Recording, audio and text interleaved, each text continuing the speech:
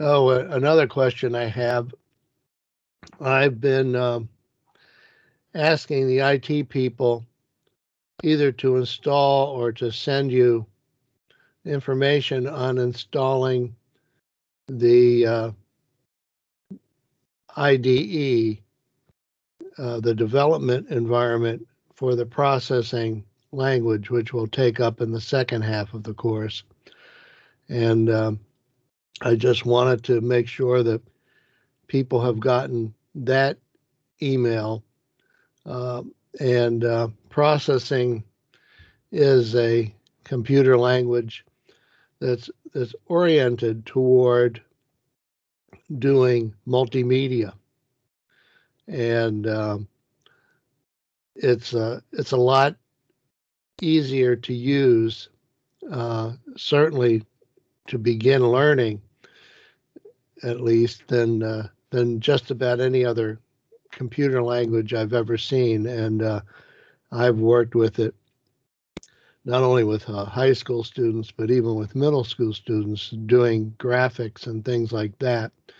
And I wanted to spend a little bit of time doing that because it gives you a chance to learn um, some sort of traditional computer programming techniques, and at the same time do some things that you might find interesting.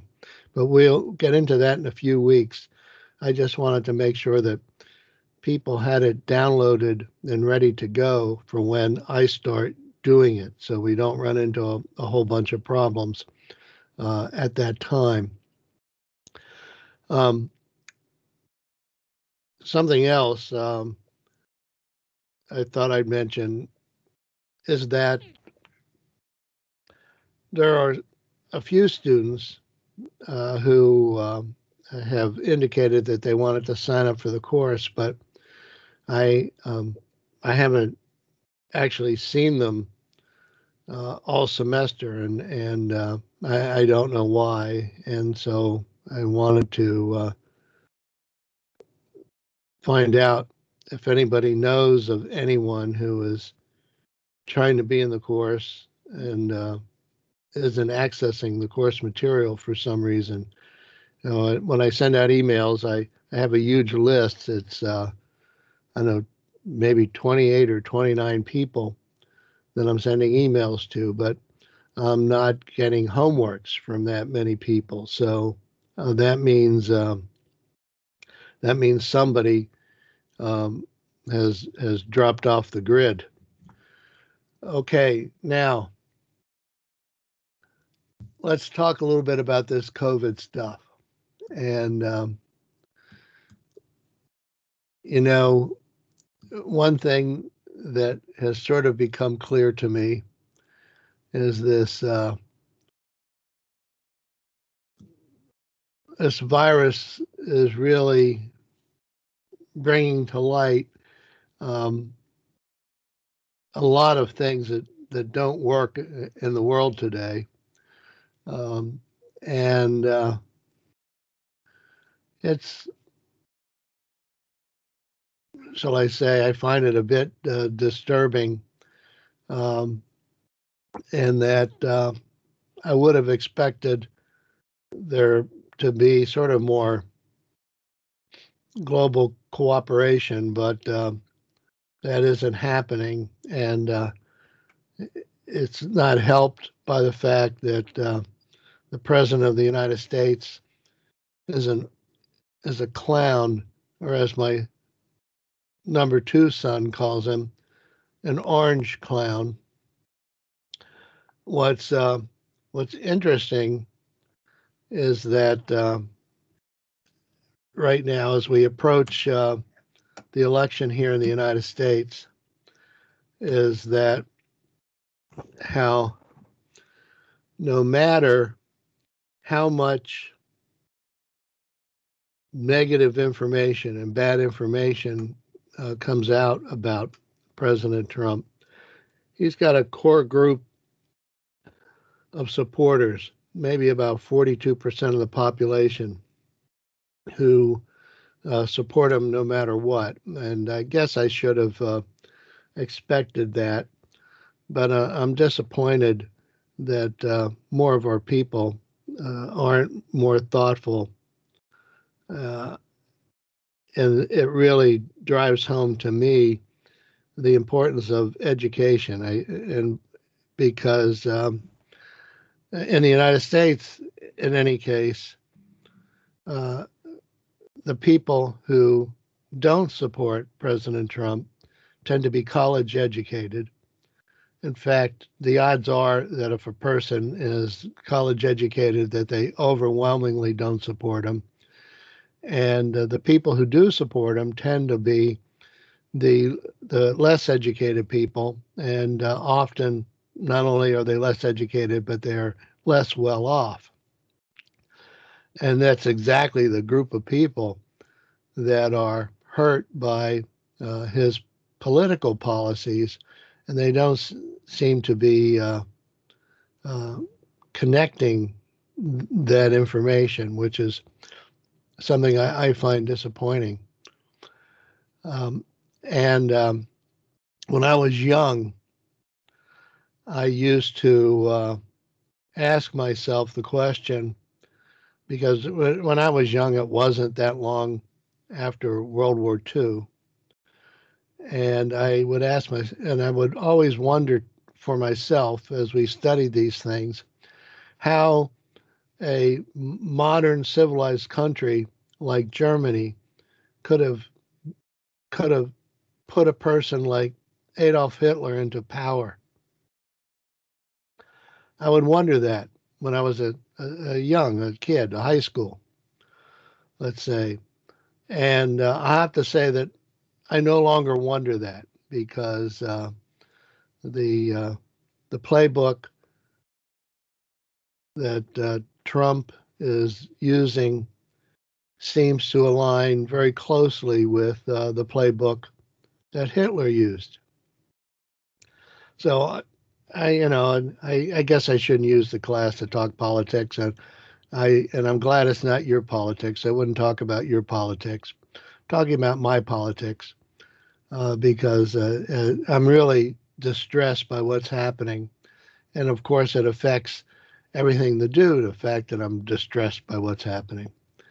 So enough of that. So let me here. I have the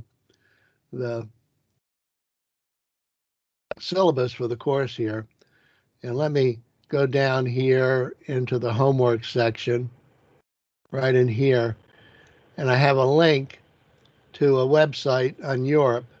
Pull up the COVID data. Open link here. Okay, and if you haven't downloaded it, here's where it is, and here's a download. Download today's data on geographic distribution of COVID-19 cases worldwide as of 29 September 2020. So you download it here. There it's downloading for me. Let me grab the file.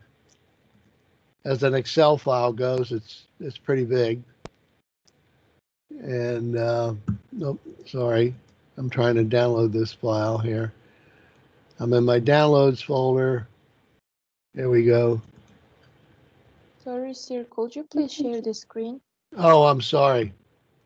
Thank you. Yeah, I apologize. Let me.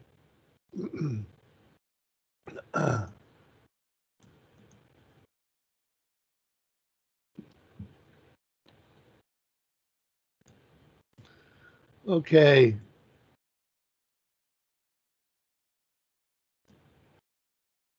Screen shared.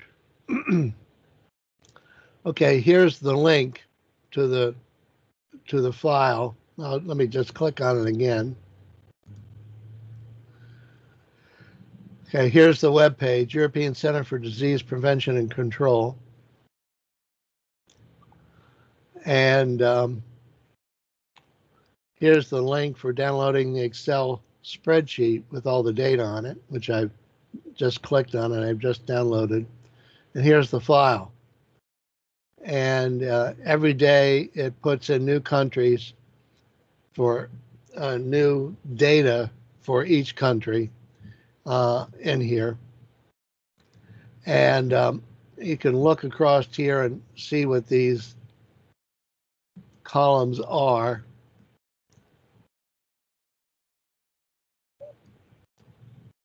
There's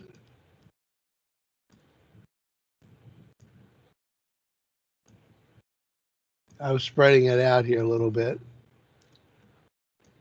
Here's the date.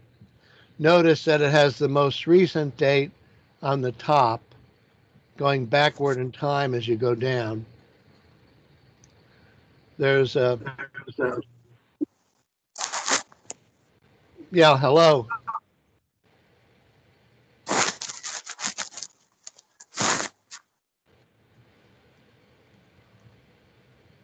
Okay, any question? Okay, I guess we're okay. So, most recent date on top, and then it will have the day, month, year, um, the number of cases that were recorded for that day, and it has the deaths recorded for that day, the country, um, and here's the population of the country right here, and then here it says cumulative number for 14 days of COVID-19 cases per 100,000 population. So if I'm to believe what they are saying, and I haven't checked it, that what they're doing is they're adding up the numbers for the last 14 days and then dividing um, by the population to find the number of deaths, not deaths, number of cases per 100,000. So this is what in statistics or in mathematics, this is a type of running average. And all it does is smooth out the numbers because, as you know, the numbers will jump around from day to day. Like you look right on top here, Afghanistan, there are 12 cases, 929, 0 cases, 928, 35 cases, 927. These numbers jump around.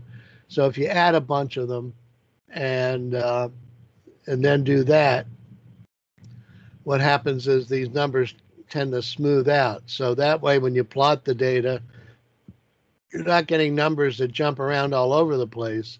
You're getting a smooth looking curve. So now you could take this data and kind of work backwards. For example, you could do something like, here's what I would first do if I'm reading these headings properly. I would take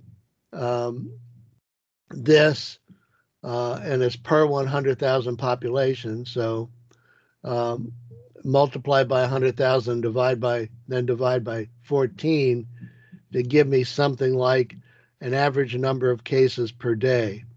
And you could do something like that. But what I'm going to do right now, just to show you some things that you might think about, I'm just going to use these numbers and plot these numbers. So consider this sort of a smoothed out data for the number of cases for each country as we go down here. So you can see if the data is going down, going up, and whatever along here. And I'll be perfectly honest, a lot of this data I just simply don't trust. I assume that every country accumulates their data differently. Some countries are only counting cases of people that show up in the hospital. They don't have a way of counting cases where people don't show up at the hospital. If somebody catches the virus, catches COVID, and they end up dying of a heart attack because of the COVID, the country might not say they died from COVID. They might say they died from a heart attack. So the deaths are perhaps not good numbers. And every country is doing their own data, so every country is doing it differently. So all of this makes it hard to compare data from one country to another. And when I look at some of the data, I don't believe the numbers. And for example, um, if I look at the data for um, a country that doesn't have an extensive medical infrastructure, I assume that they have a lot of people getting sick, and they have no way of knowing it. Um, and then you have something like what's happening in the United States. This is sort of what goes back to what I was saying in the beginning. You know, where the president is constantly trying to convince the uh, health agencies and the government uh, to report the data differently than what they're doing because he doesn't like the numbers because they make him look bad. So, at the best, you can look at the data for one country and look how it's going up and down, assuming that that one country is collecting their data consistently, which is not always a good assumption. But you look at the data for one country and plot the curves, and hopefully, looking at the curves of different countries, you can get an idea how their infection rates are going. So, this is a classic kind of data analysis problem. And so, is how do you make it so that you're looking at apples and apples from one country to the next, and not looking, as the saying goes, apples and oranges, where the data represents something that's so entirely different from one country to the next that you can't really do a comparison. But having said all of that, let me just do some examples here. Now, suppose I have a friend of mine, and he's a smart fellow, and he has different political views than I, but I still talk with him. That's I like to think that's something we should all do because uh, while I might accuse other people of being narrow-minded, sometimes I discover that I myself am narrow-minded, and I learned that by having conversations with other people. So, and he was telling me, well, gee, the United States, we should do more like what Sweden did because they certainly have the virus under control, is what he was saying. And now, usually people who make statements like this uh, don't actually look at the data. They read it online somewhere, and they take that as being the truth. And I tell people that I've never read a news story where I actually knew what the truth was, where the news story didn't make some kind of a mistake. Sometimes they're minor mistakes, sometimes they're big mistakes. So, you guys in comms and media, you go into this field. Um, just think about that. As you go into the field and you do your reporting of data, and I have never seen a story where there hasn't been a mistake. So, with this, let me say I want to check my friend's results for Sweden, and I want to compare them with a couple of other countries to get some idea. Is Sweden a country that we want to emulate or not? Now, let me sort of explain this. That Sweden has taken the approach that they're going to deal with the virus by protecting at-risk people, let's say old people and people who might have particular medical conditions. So they'll tell those people that they should isolate and they should wear masks.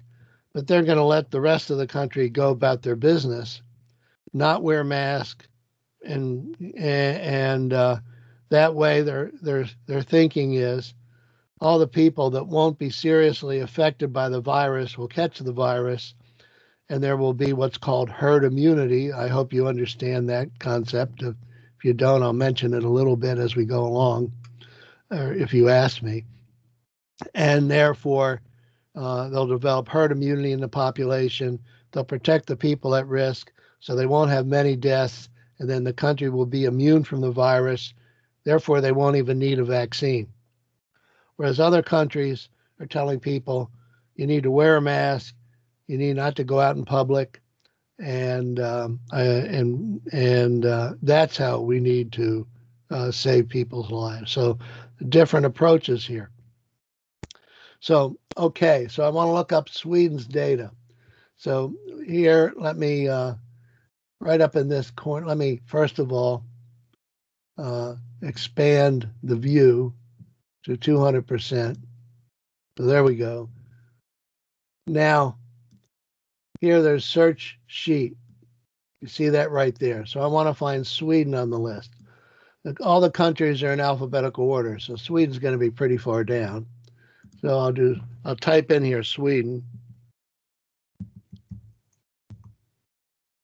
There we go. So it brings me down to the first instance of Sweden. And so it's right after Suriname. Okay, so Sweden, here's now, so this is the moving average, as I said, of cases in Sweden. I don't think so. It's over here. It's over here. This is the moving average of cases in Sweden per 100,000 population. This is the population of Sweden here. And if you look here, and you see that Sweden has a population of just over 10 million people. Sweden's a pretty small country. I mean, where I live, the state of Florida is over 20 million people. So Sweden's about half the size of the state of Florida. So here's that average of deaths per 100,000 population over 14 days. So what I want to do, I just want to plot this data. So I'll click here, and now I want to go down to where it drops off to 0, which is where they start collecting the data. I go down here, and it looks like it's perhaps like right about here. So I'll click on this. So that's all my data. Then I'm going to take this. I'm going to graph this data. And so where do I do graph? I go up to Insert. I come over here to Scatter Plots, and I'll just plot the points. There. So here's the data. But remember, first thing I said is that they go from most recent date to the past. So this is the present date, and then this is where the data starts. So I want to flip this axis around because this is backwards the way I usually look at graphs. Usually, the 0 point is back in the past, and I'm moving up toward the present. So this isn't the way I usually look at it. So I'll click on this, right click, I'll do Format Axis, and then I go over here and Values in reverse order. So this now plots the data for Sweden, where this is the past and this is the present time right here. And so I don't know whether this looks good or bad or anything, actually. I don't know. I haven't.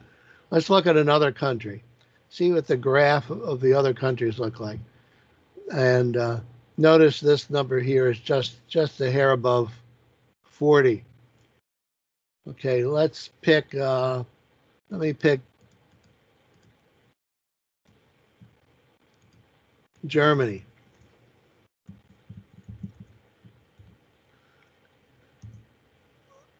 Okay, Germany. Here's Germany. So here's the data in Germany. Notice that Germany is a much larger country. Looks like 83 million here. I click on this and I go down to where the data drops off to about 0. Say right here. There we go. Now I'll graph the data for Germany. Insert. And now I gotta flip the axis. Okay, or click, right click, format axis, values in reverse order. So here's the data for Germany. It's a much larger country. Notice, by the way, that the number here is just above 30. Remember, in Sweden, it was just above 40. And then we have this part of the curve looks different. So whatever Germany did appears to have been fairly different than what Germany did. So let me leave this here. And now let me go to the good old USA. So let me come back up here. Let me put United States.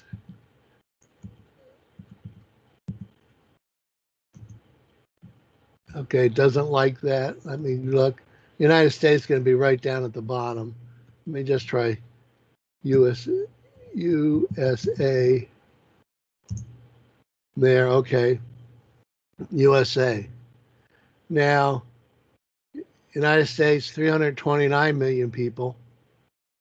Okay, much bigger than both Sweden and Germany. In fact, Sweden is about the size of an average state in the United States. Now, this number, though, is much larger, right? Now, let me come down here, click, shift click here, insert,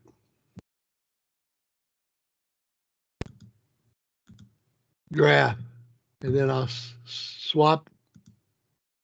There, come on, there.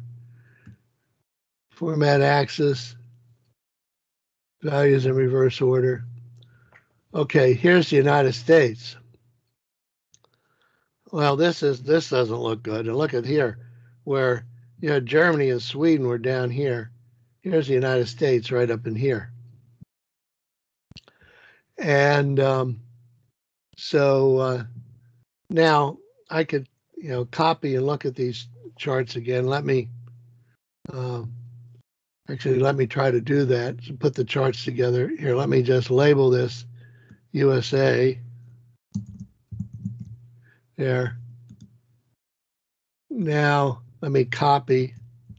Let me put it in a sheet here.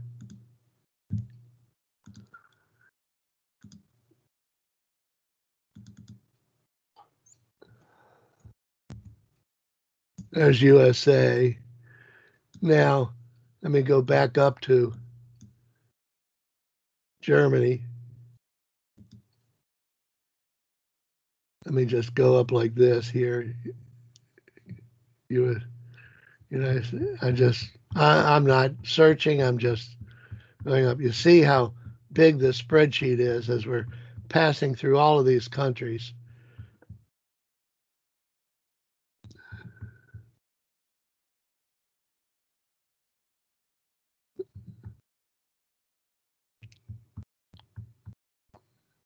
Well, I should see Sweden pretty soon. I think I passed it. There's Suriname, Sweden. So where's our graph from Sweden?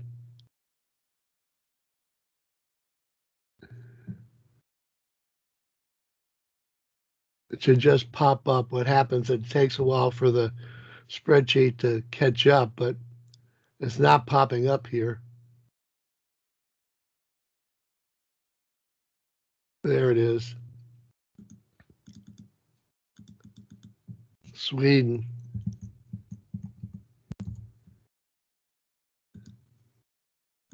Now I'll copy Let me go back to my text file here.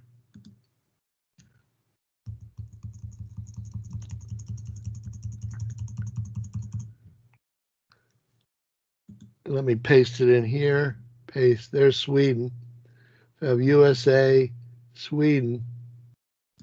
Now notice here, and this can fool you, you might want to go in and change these graphs a bit to make these scale the same. And we talked a little bit about doing that. Okay, notice the top of this scale is 300. Top of this scale is 150. The 150 is here. So as you can see, that the entire Sweden graph is under this line, right? So if you put these graphs on if you put these plots on the same graph, you want to make sure to adjust for these numbers here. But just looking here and here, notice that all the countries are experiencing a new rise in cases. And it's predicted, in any case, that we have a second surge coming in the fall. And some people fear that the second surge is going to just shoot way up, way above what the peak was at our previous peak. And part of the reason for doing that is that they say, well, as weather gets cold and people come indoors, that it makes it easier to get infected, and that they go back to the 1918 flu, which is the last worldwide pandemic, that the second surge was the most deadly. By far, more people were infected and more people died in the second surge. So people are saying if we track what happened in 1918, there's going to be another surge and it's going to be much higher. Plus, what happens is you also have the regular flu usually kicks in this time of year. So we're going to have a combination of COVID and flu. And the one of the concerns is not only the number of people who get sick and die, but what happens is hospitals get overloaded. And this happened in some cases with our previous surge. Hospitals would get overloaded, and that would cause problems. So let me go back now. This is Sweden. Now we have Germany. Here is the other data we plotted. So let me find Germany here. I'll put this back in Germany. Okay, here's Germany, and I go down to where it was right in here somewhere. I'm waiting for that graph to pop up now for Germany. There it is. Here's Germany.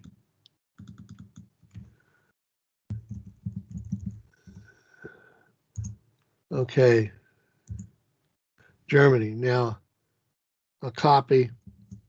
Let me go back here again. I don't know if I can fit Germany in there or not. Let me try.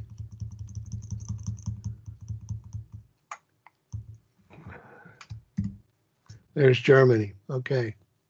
So here, for example, are graphs from 3 countries, Sweden, USA, and Germany. Now, notice that Germany, the peak here is 100. So all 3 of these graphs have different scales on here. So you may want to go in. Now, remember, we talked about how you can change the scales. Again, you right click on here and you look at, I think it's formatting axis, if I remember right. But play around and try, if you are comparing data from different countries, I think it's useful to put everything on the same scale. So we look at this, I think it's pretty clear. Germany is by far doing better than anybody else. Now, so if the United States, which is by far doing worse of, let's say, any country that's close to the Atlantic Ocean.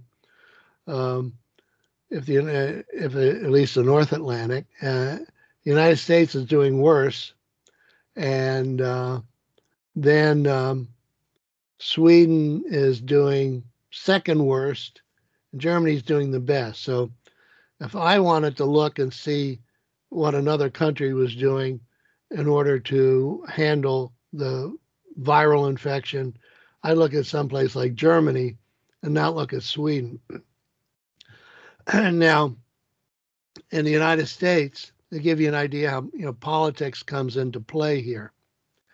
One of the one of the problems with the way the United States is looking at this, and I think it goes back actually several decades to when in the United States they started to ban smoking indoors. In other words, if you were in a public area that was indoors, like a restaurant, in the beginning they said restaurants had to have no smoking areas. So people who didn't smoke didn't have to inhale cigarette smoke because it's so unhealthy. So first, and they started telling restaurants they had to have no smoking areas. And then this evolved over the years to the point where in most states in the United States, most places, indoor smoking is completely banned. So, they banned indoor smoking. Why? Because people who didn't smoke were adversely affected by cigarette smoke. Arguably, smoking cigarettes is the most dangerous thing you individually can do to your body. Now, some of you, I'm sure you smoke, and that, and I also know because I've known people who smoked. I've never smoked.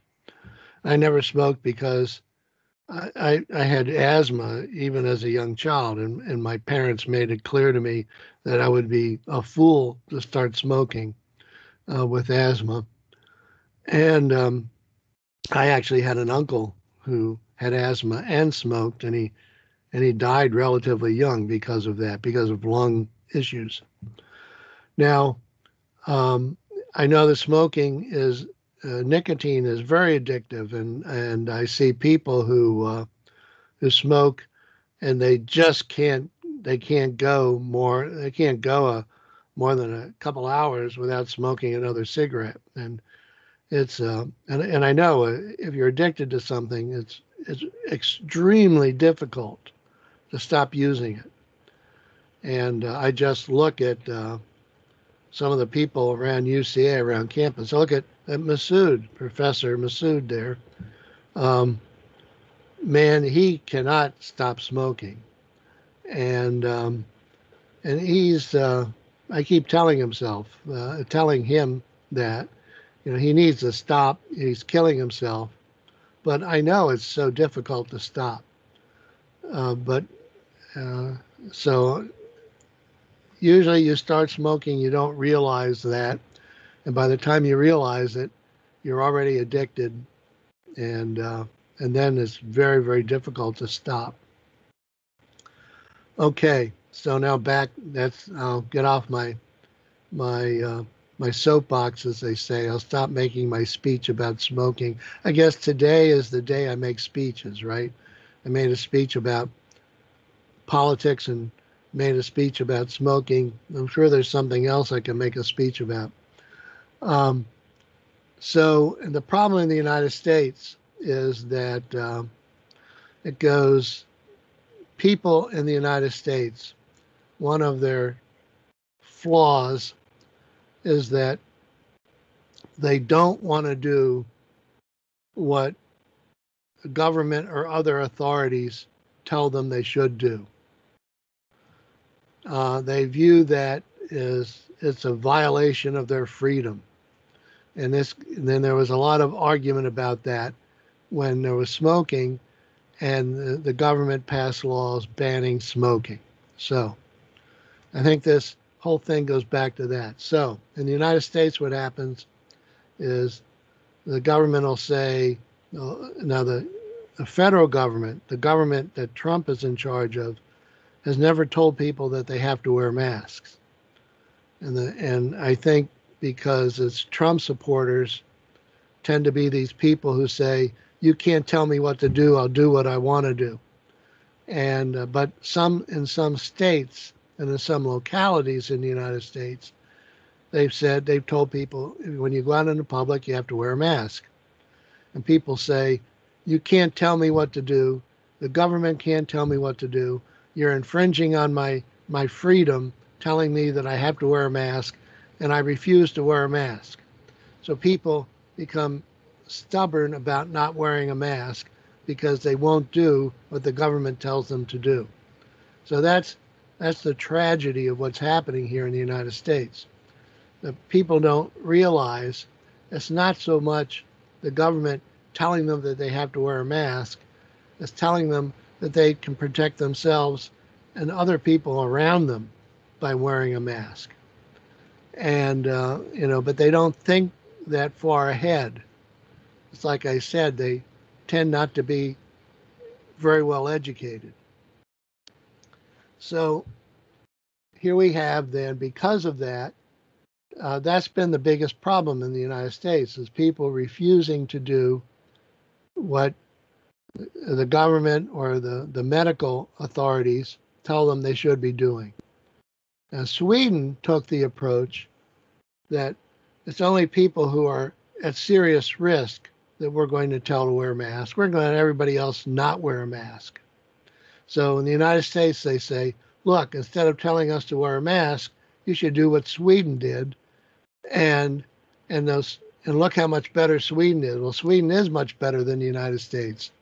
I mean, uh, right? Sweden's much better. You look at these numbers. Sweden's much better.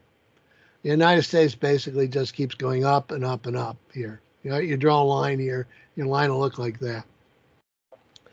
But the very, very best countries are the countries where they everyone pretty much wore a mask and they practice social distancing, like Germany. And you can look at other countries like that. So um, you can take data like this, and then you might want to go and look at is this country mandating man? How is this country telling people they need to behave, and what difference does that make in how the virus has infected the people, the citizens of that country? Now, certainly, the United States isn't the worst country, um, and I would say that right now, I think I look at India, and India is very bad. Brazil's very bad. Plus, my suspicion is that both Brazil and India are really underreporting their numbers. So they're probably much worse than they report. Another country that I think is probably much worse than they have reported, and then that's Russia. And because um, because of how Putin runs the government, I'm sure he's not going to do anything that makes his country look bad. It's sort of Trump's attitude, unfortunately, because you can't solve a problem if you pretend that there's no problem. Okay, so this is an example looking at data. So you might want to look at data and rather than try to compare, let's say, these numbers with this number, because like I said, you don't know how these numbers are reported, but you can work on the assumption that within a country that the reporting is probably, hopefully, uniform. So this is why this is an example, of how you might look at the data. Now, a couple of people told me that they're actually looking at additional data outside this chart, and there is additional data outside the chart. In the United States, there are some universities, such as Johns Hopkins, that are collecting data, and but on purpose I have not gone to a U.S. source of data I picked the European source because I think that's every bit as trustworthy and probably more so. Um, and but you can go to some other sources and try to look at the data from different sources and try to form an opinion and then then state your opinion and then say this is the data that I am using in order to state this opinion. So it's how you might write a well-researched magazine article, for instance. And as I say, I think you really need to go back, try to look at the raw data, not trust what people are telling you in the press, and be suspicious when people present you data and don't reference where the data came from. So go back to this. I'm assuming that there's that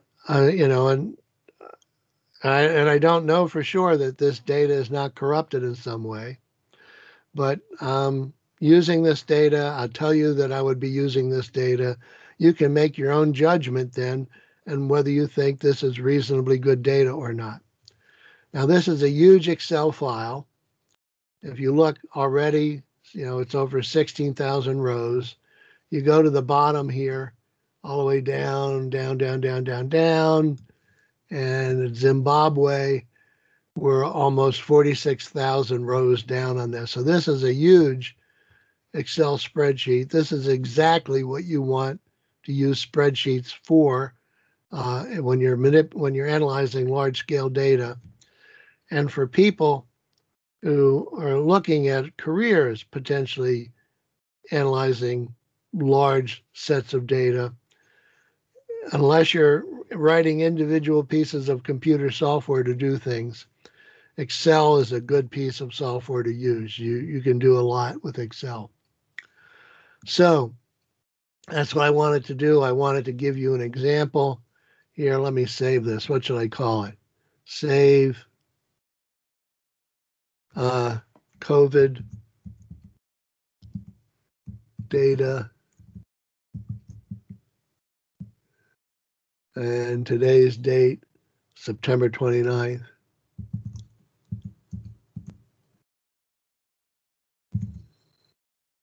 I'll save it there to my desktop. Okay, so I just wanted to give you sort of a very simple example of how you might use this data. I'm looking at the data, that's self-reported by these three countries, and I'm saying, well, I clearly don't want to do it the way the United States did it. I'm looking here, it looks to me like Germany did it best. And so then you might look to see, well, what did Germany do? And what did the United States do that was so bad? And so any questions about this? About where to find the chart, where to find the data? It's on this page that I've linked on the syllabus. And so you can download it already in Excel format and just go to town on it. Like I said, I'm not looking for you to write a dissertation on this. I'm just trying to get you to the point where you can use a massive data set and study it to try to form some opinions about something. That's what I'm trying to do. Okay, now that was so much for that. Let me come back and share my camera here. Now, in the beginning, I mentioned that try to install that processing IDE. For me, anyway, I think that's going to be the most interesting part of the course because we'll be actually using processing to draw graphics and do things of that sort. And I have an example or two. We're not going to get into it enough to do all of these things, but I have an example of actually writing a simple video game in processing. And I also have an example of where one of my students actually did a multimedia presentation, actually for a debate, did where you know, she actually, when she got up, it was her turn to speak at the debate. She actually used processing to do her entire presentation for the debate, and the debate was on the ethics of dropping the atom bomb in Japan at the end of World War II, which is continuing to be, a hot topic. Whether that was, the moral thing to do, at least in the United States, it's a continuing to be a hot topic. And so we're in a few weeks, we're going to be starting processing. I want to make sure you download that and you have it installed on your computer. I wanted to make a comment. I guess the last homework, people started to do it. It was more challenging than they expected than the previous homeworks. So a lot of people actually turned things in a day late. And I'll let people do that, but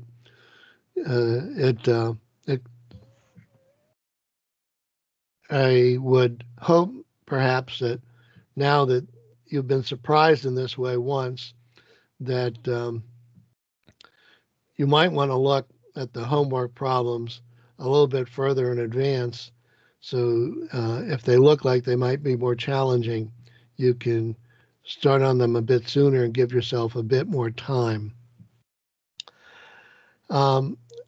This whole virus, like I said, it looks like in most countries is starting to come back as the experts expected. And it's by my assessment, I think, even if we have a vaccine available, a good vaccine available soon, that it's going to take many, many months to generate enough doses of the vaccine to vaccinate the majority of the population. So there are several vaccines in development around the world. You have, of course, I'm familiar with the vaccines in development in the United States. There's at least one promising vaccine coming out of the UK. Russia claims to have a vaccine, and I'll confess, I guess, to my Cold War bias. I'm not sure I would trust that vaccine. China has several vaccines, and I'm not sure I trust that vaccine either, because we frequently buy food from China that ends up being corrupted in some way by poisonous substances. One of the things I was just reading about recently was salt from China often has heavy metals contaminating it. So you would think salt, how bad can that be? But it could have a lot of things like mercury or other heavy metals contaminating the salt. And of course, things like mercury are very bad, especially for young children. So I don't completely trust what comes out of China either. And I will admit right up front that this is my American bias coming through. But actually, several years ago, I was looking at spending a year in Shanghai at China's Jiaotong University, much as I spent or tried to spend a year at UCA, I I was looking at potentially spending a year in Shanghai, and I visited Shanghai for a week, and I just decided, that the the air quality was just too bad. And as I said, I have asthma. With my asthma, it could be a real health concern for me. So I ended up not spending a year in China. And the one thing we can say about Narin is that the air quality is very good. And I think that's true of Korog also. Bishkek is a different story. Um, so, okay, I given you that little summary of how you might look at doing the assignment on the using the COVID data. And like I said, I want you to turn that in before we hit the mid semester break, which is, I guess, set up as an exam break. And so do this before then. You get something done before then you don't have to worry about trying to do it as you're studying for exams. Now, also let me say with the homework, so I haven't returned you grades on the homeworks, but everybody who has turned in a homework is doing exceedingly well. And so you shouldn't be worried about that. And if you really want to know what your grade is, send me an email and I'll tell you how your grades are. But everybody is doing very well. And because you're doing the homeworks and turning them in and I'm grading them, right now I'm not thinking about having a separate midterm of giving you that time to work on your other classes. You're turning in these homeworks every week. I'm grading them and you're looking good. And so I'm happy with that. So I'm finished speaking. I guess I've been talking for my hour. At time flies. Anybody have any questions here? Go ahead, hit me with a question.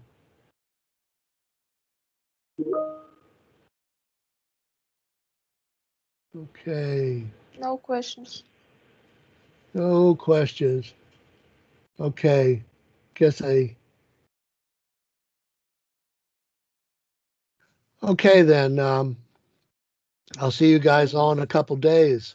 Uh, is there a I'm question? sorry. Yeah, in the chat, Sumaino wrote, "Will we have midterm exams?" Oh, I just talked about that.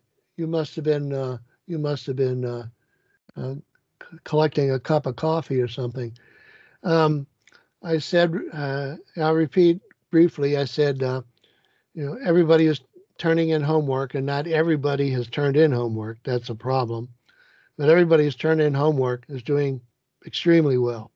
And if you have a specific question about how you're doing, send me an email or question me on Teams or something, and I'll be glad to let you know. But everybody's doing well, and everybody is doing so well that I really don't see a need for having a midterm. I'm perfectly happy with the homework. So, any more questions about that? No, thank you.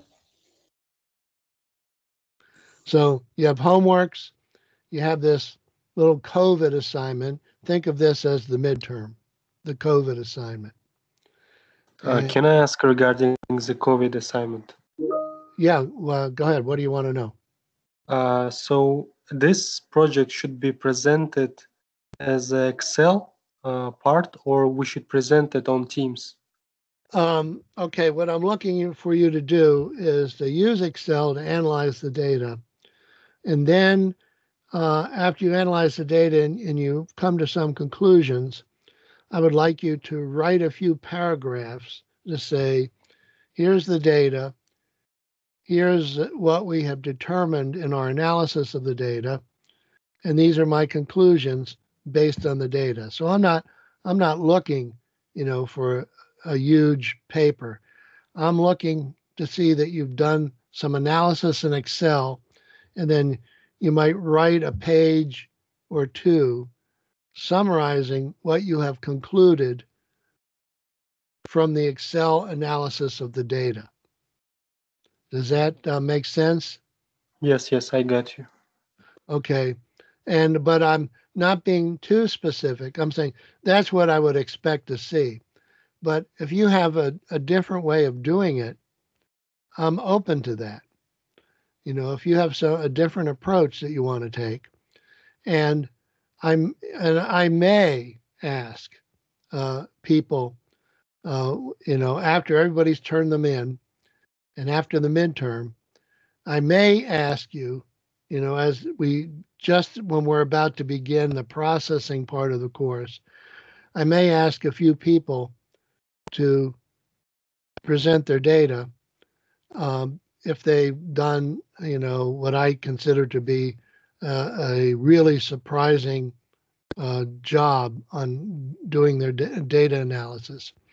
But I'm not telling you that you're going to have to do that. I mean, you don't have to, but if someone does something really interesting, I may ask them to present it. Excuse me. I know I don't think I have COVID, not yet. And so you get this turned in before the midterm. That way I can look at it, look at your results, your analysis over the midterm. And then when the midterm's done, if there's someone who's done something really interesting, I may ask them to do the presentation to the entire class. But, don't, that may not happen. So, Okay, thank you. yeah, okay. Okay, then.